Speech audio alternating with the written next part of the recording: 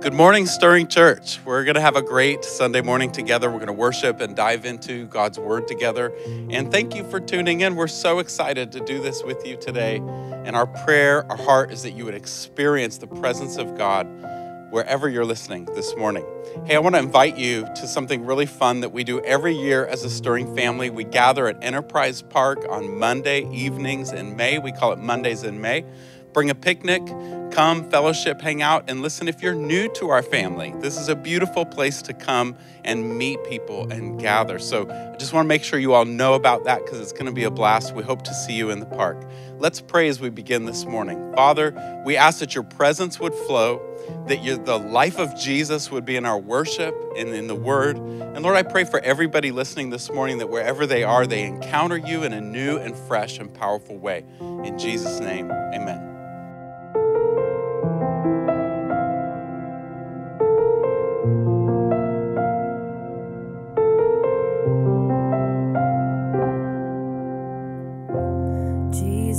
Jesus, precious Lord, none on the earth or heavens above that I have found more beautiful. You are my treasure, my great reward, and I just want to know you. It's all I want to do. I just want to stand in awe and pour my love on you, no matter how much the cost. I'll freely give it all to you.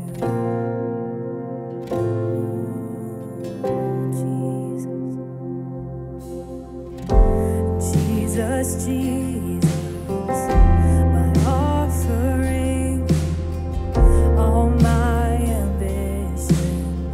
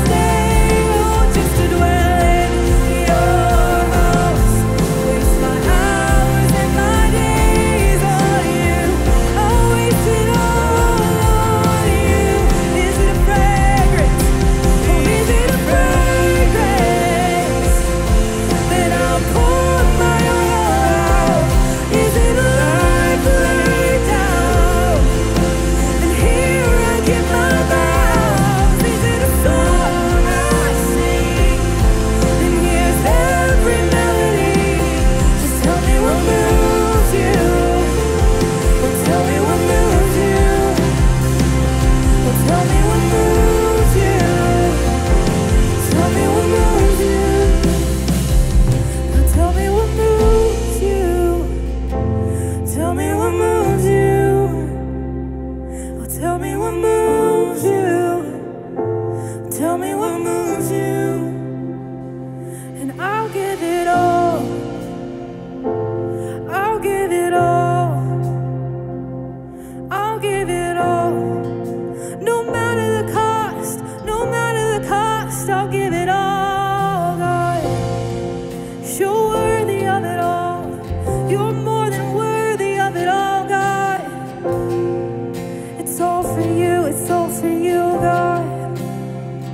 Oh, so I'll stand with arms high and heart abandoned in awe of the one who gave it all. I'll stand, my soul, Lord, to you surrender. All I am is yours. I will stand. Oh, I'll stand with arms high and heart abandoned in awe of the one who gave it all. I'll stand, my soul, Lord, to you surrender. All I am is yours. I will stand. Oh, I'll stand with arms high and heart abandoned in awe of the one who gave it all. I'll stand, my soul, Lord, to you surrender. All I am is yours. I will stand. Oh, I'll stand with arms high and heart abandoned in awe of the one who gave it all. I'll stand, my soul, Lord, to you surrender.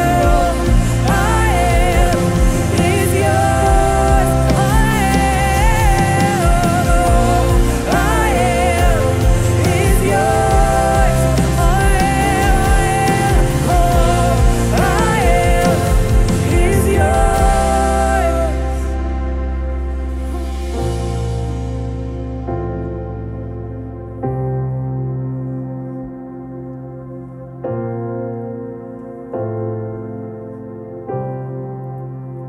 So I just wanna move your heart. It's all I wanna do. I just wanna stand in awe and pour my love on you, no matter how much the cost. I'll freely give it all to you. We'll sing that again.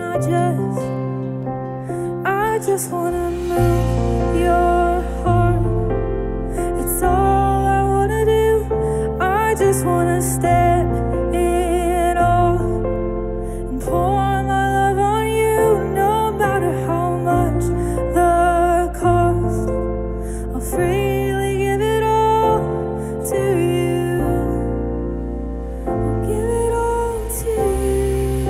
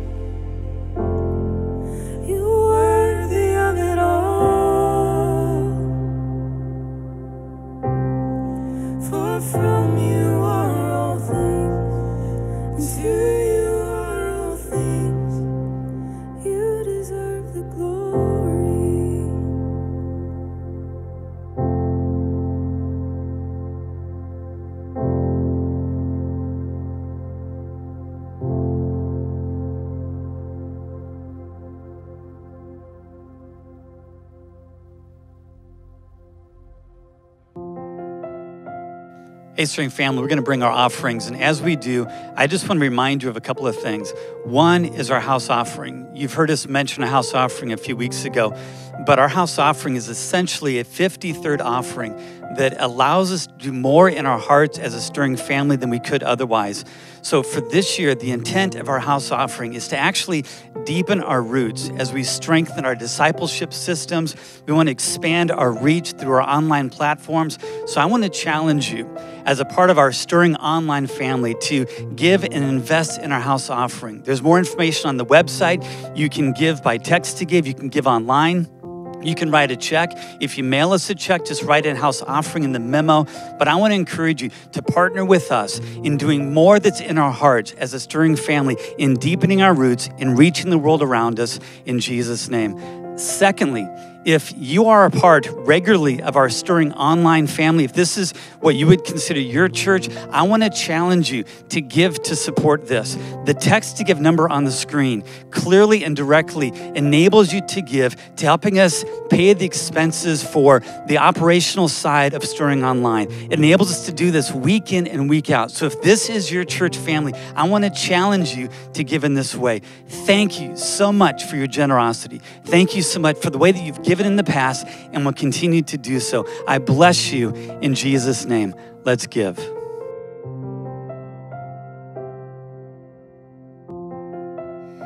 Father, we are honored to be here today. Lord, we're honored at the opportunity that we have to so freely and openly dive into your word. God, what a gift to spend time in this book of Revelations, Lord, to read your story from your viewpoint, Lord, to hear a bit about the end again from your viewpoint. Father, to be the recipient in our day and in our age and in our culture and in our context of encouragement that you released to the churches thousands of years ago. Lord, and we ask that you would, like John prayed, give us ears to hear. Father, we open up our ears to you. We listen to you. We open up our hearts to you. God, we ask that you would infuse us with strength, with deep courage, Father, with correction where we need it, and most of all, with just the awe and wonder of who you are. In your name, Jesus, we pray. Amen.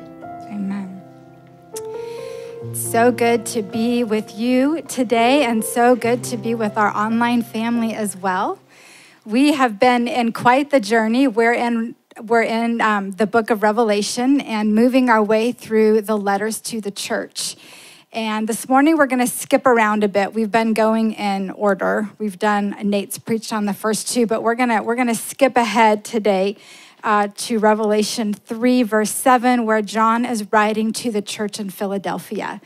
And the only reason why we're skipping ahead is because this was my Sunday to preach, and this was my book to preach on. So we're landing in Philadelphia.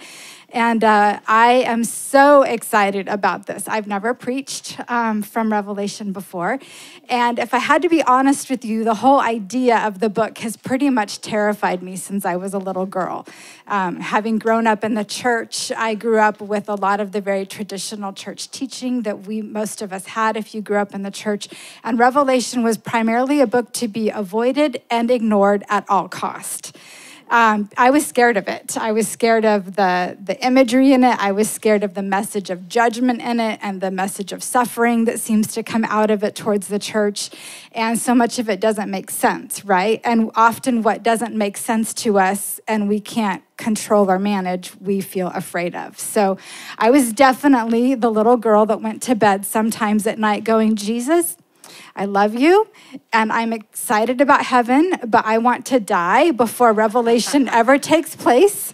And if that's not in your will, at least let me grow up, get married, have kids, and be a grandma before it all happens. Because maybe by then I'll have the fortitude to handle what I think is coming at me.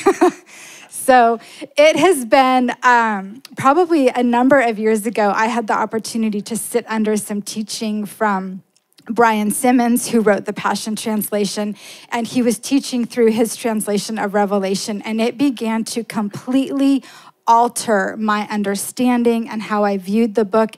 Primarily because what he kept saying over and over and over to us again, and he showed it in scripture, was Revelation is not this terrifying book, but it is a revelation of the risen Christ. It is a revelation of Jesus. And it's why he says over and over again in these first 7 letters, each letter begins with a description of who Jesus is as the risen Lord.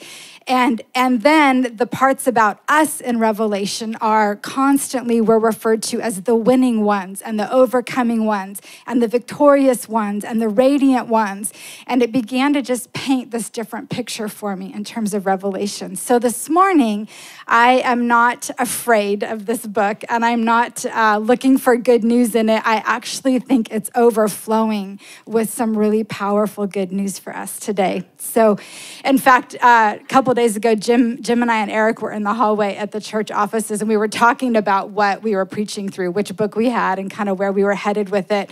And we stopped and we were like, John must be laughing up in heaven, giggling with glee. Like, can you imagine being the writers of Scripture and leaning down from heaven, listening to our conversations, listening to our interpretations, listening to our understanding, and watching the way that it affects and impacts us today.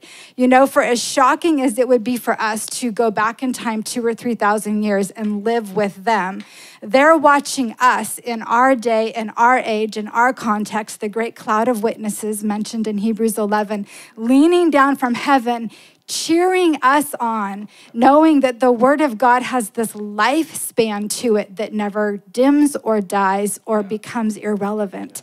But almost 3,000 years later, John's words and messages to the church through the power of the Holy Spirit are so applicable to us today. And I find that to be so true of this letter to the church in Philadelphia as well. So I want to give you a little bit of context because of the imagery in this letter and in all the letters, I think it's really helpful for us to understand just some of the historical context, some of the cultural context. It almost immediately begins to help the letter make sense. So a few things that I think are important for us to know about Philadelphia. It's obviously a really old city. It was actually built in the 2nd century BC by King Eumenes, who built it and named it and dedicated it to his brother Philadelphus, which means the city of brotherly love, as you all know. He was very loyal to his brother. They had a really close bond. And so as a king, he built and named and dedicated a city to his brother. So that's why it has the name that it has. It was built as a frontier town. When you actually look on a map, it was a border town, if you will. It was a frontier town. It was built as a missionary town in the sense that it was built to be a pillar and a glimpse into the beauty and the wonder and the awe-inspiring culture that Greek had. So it was the hope of the empire at that time that people that would come into the city from the frontier, from the farthest reaches of the empire, would come in and just be so in awe of Greek culture, and it was meant to be kind of a sending place. So they were on the border of 3 regions, and one of those regions was a very barbaric region, and one of the other regions was the region of Lydia, and history shows that Philadelphia and kind of that strategy of the empire in terms of missionizing, I don't know if that's a word, but propelling their culture and who they were across the empire was so successful that some of the surrounding cities within a matter of years had actually lost their local language and had fully adopted the language of Latin, of Greece, and so immersed themselves in that culture. So Philadelphia was built as a kind of an outpost city, but when we think outpost, we think like Wild West streets. It was not that way. It was very much a refined city. It had beauty, it had theater, it had a temple to it, it had some wealth to it. It was very cultural and very much known for its sense of culture. So you have to kind of erase our American idea of a frontier town when I say that, because it was very different. It was surrounded by vineyards. It had just really rich, fertile soil. And so even historically, you can find historical references to wine made in Philadelphia. It was very famous for its wine. So the god of Philadelphia was Dionysius, which is the god of wine and revelry. And you'll find, again, historical references to the vineyards in Philadelphia as you read through history. It was also a volcanic region, and this is really important to the study of this letter. In AD 17, the whole city was decimated by a massive volcano, by a massive volcanic eruption. And it was so significant and so huge that they actually think it destroyed surrounding cities.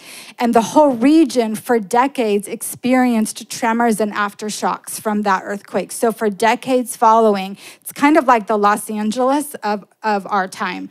Just was known for seismic activity that was very significant. It was so devastating and so consistent that residents of the city actually lived outside the city. They lived outside the city in homes and in huts and places like that because there was a constant fear of the buildings in the city falling in and destroying their homes. So residents didn't even actually live inside the city realm. They lived outside the city.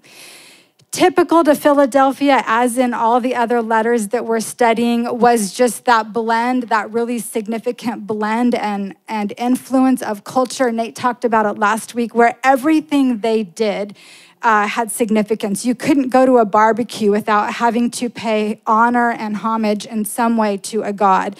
You know, you couldn't walk down a street without having to give nod to an altar that was set up, or a god of the city, or a god of the family. There was such a wide sense of worship to many gods. And that the culture at that time had such an emphasis on the divine. And when I say the divine, I don't mean the one true God, I just mean gods. So they worshiped everything they did. So Philadelphia was no different. There was a real, that was just very much a part of the culture that they lived in. Also in Philadelphia, there were traditional Jews.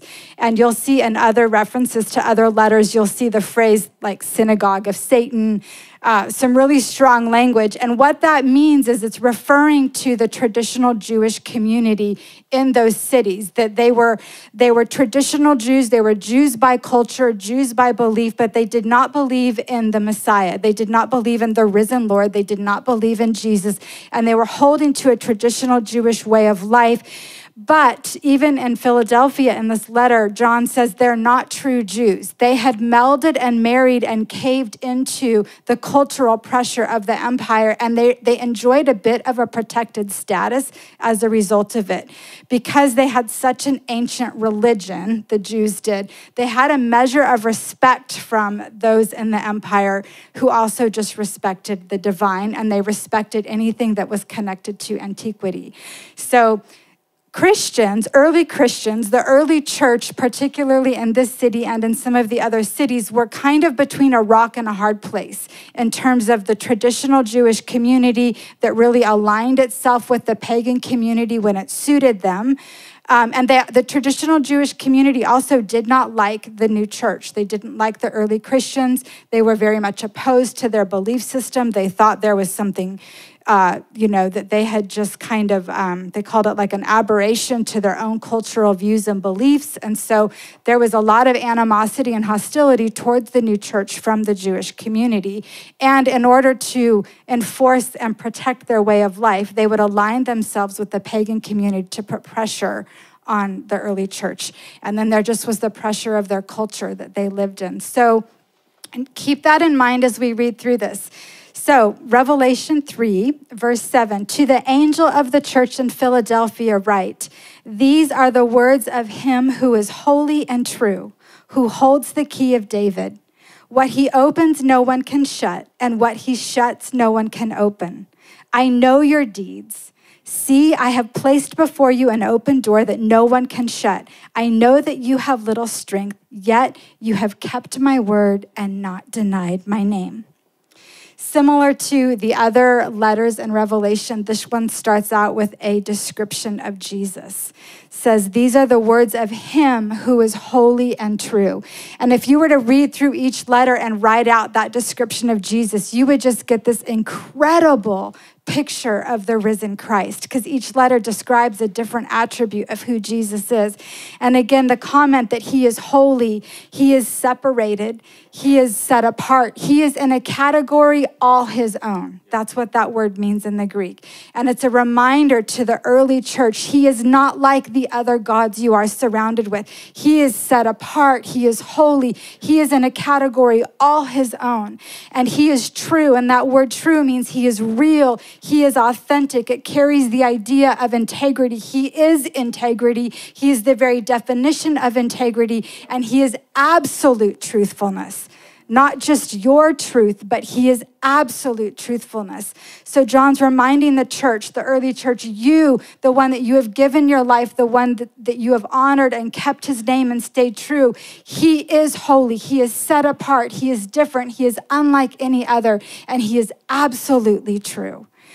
I love that each letter begins with these descriptions of Jesus because it calls us first and foremost not to a vision of the church, but to Jesus. Jesus and only Jesus. And we are called to recall him in that way. So much of what we do, even in church on Sunday, even as you're listening to this online message, we're talking about churches and we're reading messages to churches, but our eyes are always to be on him. And our vision is not to be filled with a vision of ourself, but a vision of him. And when we understand who he is, it informs who we become. And I think it's significant that each letter begins with this description of Jesus. He is holy and true. And then it says he holds the key of David. What he opens, no one can shut, and what he shuts, no one can open. Jesus, it's a fascinating study. If you have time, find out the keys that are on Jesus's key ring, because there are keys mentioned all through Scripture, and they're pretty amazing and powerful. But this particular one, he's saying he holds the key of David. It comes out of a phrase in Isaiah 22:22. When you hold a key, when you have a key, what does it do? It opens a door. It opens a locked door. It gives you access to a restricted or a locked place. So Jesus has keys, and this particular key is the key of David. It's the key of authority. It's the key of rulership. It's a key of the kingdom.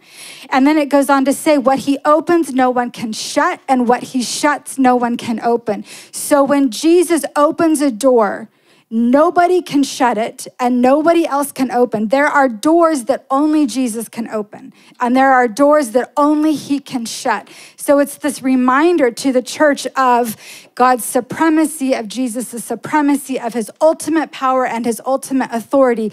And there's this undercurrent of no matter the powers that you are sandwiched in between, and maybe the sense of your access or your influence being limited because of who you're sandwiched between, the pagan community and the traditional Jewish community, there are still doors of opportunity that when the Lord opens them for you, nobody else can open those doors. It doesn't matter who they are or what kind of power and influence they have. When Jesus opens a door, he opens a door and nobody can shut it.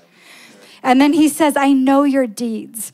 And I have to confess, when I first read these, and this is probably just insight into me, I always read them with like this tone of judgment, like Jesus, like, I know your deeds, you know, the mom voice, like, I know what you're really up to. And I just heard the Holy Spirit go, you need to change your tone of voice while you're reading this letter. So, and I'm like, okay. He goes, read it again. And I did. He goes, I am pulling the gold out of my church. I know your deeds. I have walked among the 7 lampstands in the beginning of the book. I have walked among my church. I walk among my church. I love my church. And in this sense, I am coaching them. I'm bringing out the gold in them. I know from personal experience with them who they are and what they've done. And it's filled with this like coaching sense, you know, like I know what you've done and I also know what you're capable of. And so what follows in this particular letter is I'm going to bring out more. I'm going to ask you for more. I'm going to push you for more, but I know you and I know that you can do this because of who I am. I am holy and true. And when I open up a door, nobody else can shut it. So I have placed before you an open door nobody can shut. He goes on to say, I know you, and I know that you have little strength, yet you have kept my word. You have not denied my name. I will make those who are of the synagogue of Satan, who claim to be Jews but are liars, I will make them come and fall down at your feet and acknowledge that I have loved you. You have to understand that because they were a border town, remember, they were a frontier town, they understood the symbolism of an open door. They understood that what Jesus was saying to them was, I am asking you to extend your influence. I am asking you to move through an open door. I am asking you to extend my kingdom. I'm asking you to go forward. I'm asking you to go through something. And he says, I understand that you have little strength. And that word doesn't mean weak, like you're weak and ineffective. It means a limited influence. The other thing about the city of Philadelphia was that it was connected and under the jurisdiction of a larger city. So it was not as powerful as some of these other cities. So even as a city, it had limited influence compared to the other cities. As a church, the early church, compared to the pagan community and the traditional Jewish community, they did not have a lot of influence. And Jesus is recognizing that. He's recognizing that their physical reality is this. But he's telling them, I have the keys. I have put before you an open door. And when I open it, nobody can shut it. And he's telling them the spiritual reality that you live in is different than the physical reality you are experiencing. And he says, you have the ability, in other words, you have the ability to walk through the door that I am opening. You have the ability to walk through this door, to carry influence, to be agents of change. And it's not dependent on your size or your status or the strength of your influence. Because why? Because I am the one that is holy. I am in a category all by myself. I am true. And when I open a door, nobody can shut it. Amen? Amen. The gift, the message, the reminder to us in this is that we live in both of those realities as well, right? How many of you know that and experience that? We live in a physical reality and we live in a spiritual reality. And if you're not fully convinced of that, all I want to call your attention to is the cross.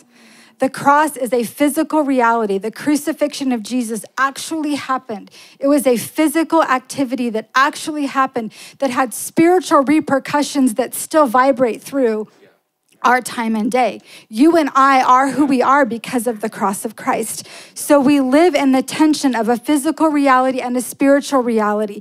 And as followers of Jesus, when we are connected to him, which we are as followers of Jesus, our spiritual reality with him always trumps the physical reality that we live in. Always. That's how transformation happens. That's how you can walk through an open door and bring change to places that you go because you are a son and daughter of God. And when he calls you to walk through an open door, it's for something, right? Doors of opportunity. How many like doors of opportunity? We all like doors of opportunity. And that's really what John is saying to this church through Jesus. I have opened a door before you. They understood the imagery. They understood that it was meant to extend, to bring influence, to influence the culture around them. So there's this door of opportunity before them. What's interesting and fascinating, N.T. Wright says this about heaven and about those two realities that we live in. Heaven's answer to the abuse of power and the stubbornness of humanity to do things their own way, heaven's answer is not to pull up the drawbridge, withdraw, or provide backstair access for those who can escape. Which, how many of us grew up? I grew up in a church that kind of believed that. Like, we're going to withdraw from culture. We're just waiting for the second return of Christ. And we've got the free ticket out of here. So we've got backstairs. We got access to those backstairs, and we're going to slip out the back door and escape. But N.T. Wright says, actually, heaven's answer is to reassert the claim of God, the one who is holy and true over all of his creation. And that's what John is saying to this church. I've put before you an open door. And your mandate, the call, is for you to reassert the claim of God over all of creation. The one who is holy and a category all above, right? That's the claim that you're reasserting, and he is true. He is absolutely true.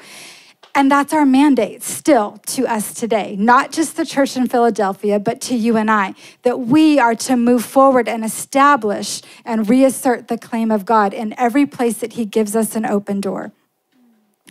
A funny story for me about that, and I've been talking to the Lord. I talk to the Lord periodically about this because my whole life really is church and followers of Jesus. And I'm not connected in very many places or contexts with people outside of church or outside of Christians. And so every once in a while, I'll pause and just go, Lord, would you, again, open up my eyes if there's people in my life or my world that you want me to reach out to with the gospel of Jesus, like, help me do that. So, and I have failed miserably twice now, just in case you want to know. Recently, I was in Starbucks, and I had on a hoodie, because we here at The Stirring, we like our hoodies, right? And I had on a Stirring hoodie. I had on my Rev and Ref hoodie, and it's super cool. And I can't at this moment remember what it says on the back, but it says something on the back. And I'm standing in line at Starbucks, and this woman comes up to me, and she goes, I really like your hoodie. What does it mean? And I was in a hurry, because I always am. I was in a hurry, and I just was like in a different zone. And I didn't really want to talk to her about it. And I just sometimes kind of shrink back, honestly, like, they don't really want to know. They're going to shut down the instant I say anything about it being Jesus, God, or church. So I'm like, oh, it's a hoodie from a class I'm helping to lead. And I kind of brushed her off. And I thought she would just be like, oh, whatever. And I got my coffee and I walked out the door as she goes, oh. And I could hear the disappointment in her voice. I'm not exaggerating. And I walked out the door and I got in my car and I was like, shoot, I missed a door of opportunity. What's interesting about that phrase, door of opportunity, is it actually translates, it is right in front of your face. That the Greek says it's a door right in front of your face. My mom would say if it's a snake, it would bite you. It was like that in Starbucks, though. Fast forward just a few weeks ago, I'm in Safeway with my Emerge hoodie on, and it doesn't actually say anything on it. It's just a cool hoodie with 3 trees, and it says Emerge. And the lady bagging my groceries goes, oh, that's a really cool hoodie. Where'd you get it? And I'm like, aha, I'm not going to miss the opportunity.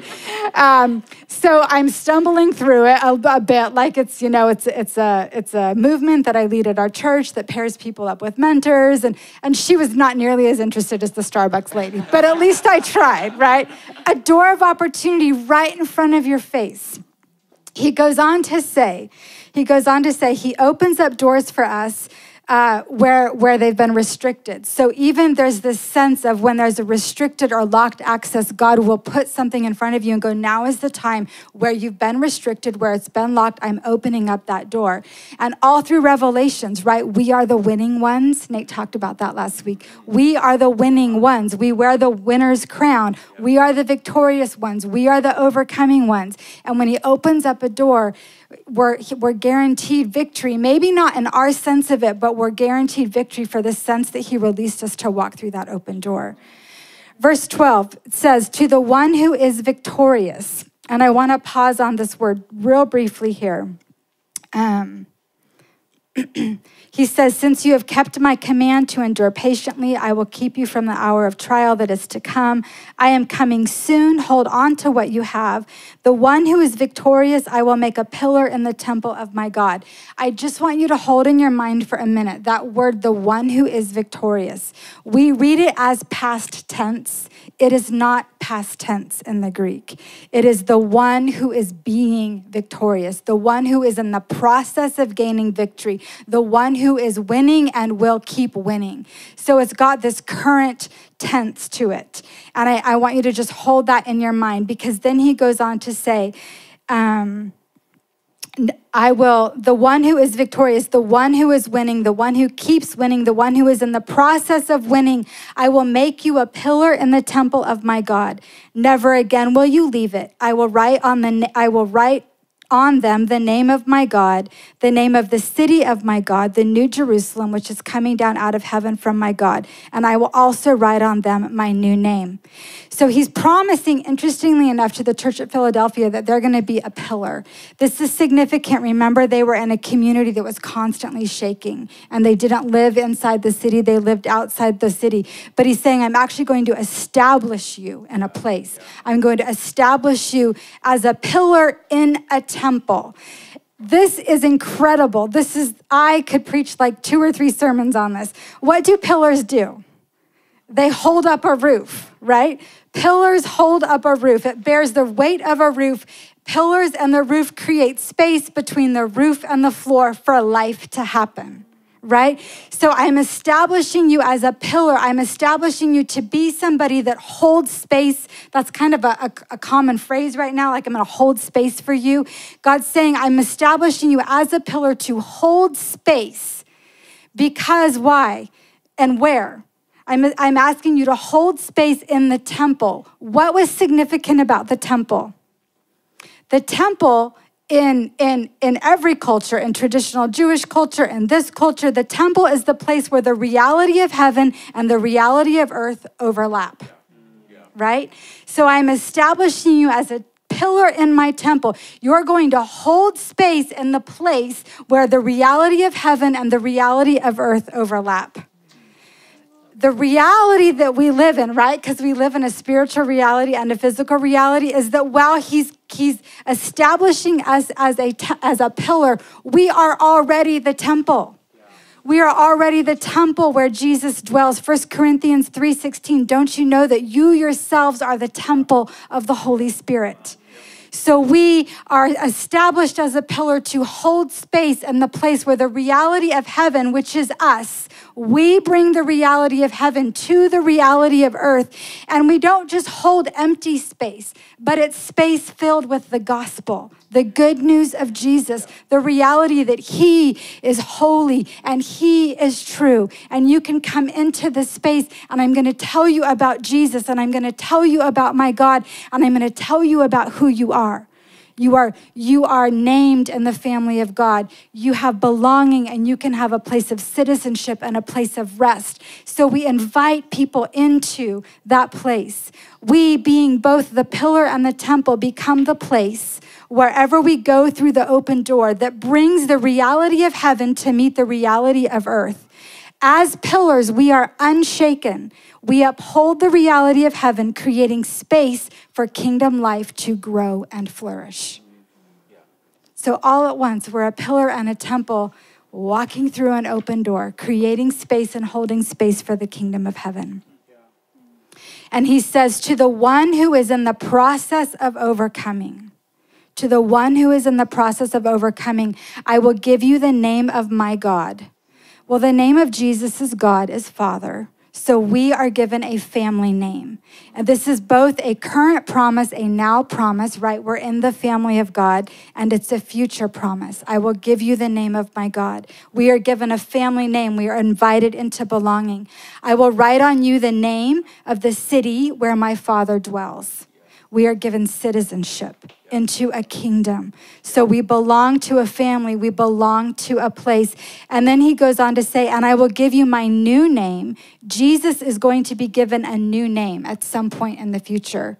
And what that means is that all of the glory and all of the majesty and all of the beauty that Father bestows on the risen Christ at some point down the road, Jesus turns around and just shares it with us, which is what he's done all along. So the invitation to us in this is a couple things. One, we, like the church in Philadelphia, need to be faithful to him. It says that they were faithful to him. They kept his word and they acknowledged his name. So Father, keep us faithful. Give us the grace to be faithful. We repent for being unfaithful when we need to do that. The second thing is some of us need to recognize that there is an open door right in front of our face. And when God puts an open door in front of you, it cannot be shut. All are called to do the work of the gospel. All are called to bring the gospel. For some, it is the labor of their lives. And that may be an invitation that God is asking you to consider with him. And the last is just merely a strong word of encouragement. Continue to be the overcoming ones. That you get to be in process. We actually are supposed to always be in process. You get to receive the grace of being in process. Some of you might need to get in the process. You might need to commit to that process, but you also get to receive from him the grace of being in process and receive the claim that he has laid on you, that you belong to him, you bear his name, and he invites you to live with him. Amen. Amen.